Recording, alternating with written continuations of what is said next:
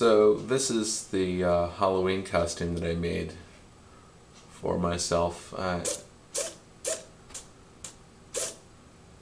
It's a robot head with servo actuated eyebrows.